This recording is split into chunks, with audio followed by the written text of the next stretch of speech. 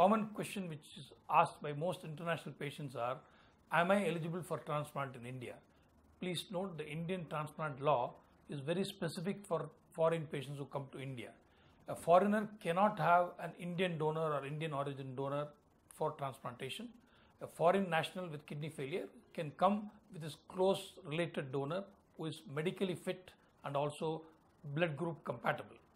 There are certain important facts to be understood before a foreign patient comes for transplantation. One of the important documents which we need for a foreigner who has a transplant with his donor, who is also a foreigner, is a clearance from their High Commission or embassy. Imagine a person is from Nigeria, he wants to come for a transplant, he or she has to come with a close related donor, and the Nigerian High Commission has to give a clearance for the transplant. Only then the transplant can be done. There are certain medical tests which is common, whether it's a foreigner or Indian, which can be done in their own state, and then if it is informed to us, we follow that up.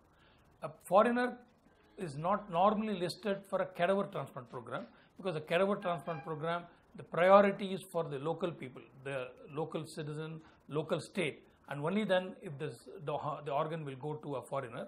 Normally the kidney transplant by a deceased donor or cadaver donor for foreigner is more or less impossible, because the waiting list will go into many years. So these are certain facts which we have to understand before they come to us for transplantation.